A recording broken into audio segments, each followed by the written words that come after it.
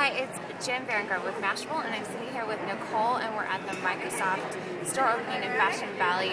What are you doing here, Nicole? This is all pretty much lined up for Demi Lovato. They're selling tickets, not selling tickets, giving away tickets at 10, and the first 100 people get VIP and like meet and greets, and then the whole first 1,000 people get the VIP and like red carpet stuff. It's pretty cool. So everyone here is pretty much waiting to see Demi. Yeah. Is she going to be here, or is it just tickets? Saturday, she's having a concert, so it's free.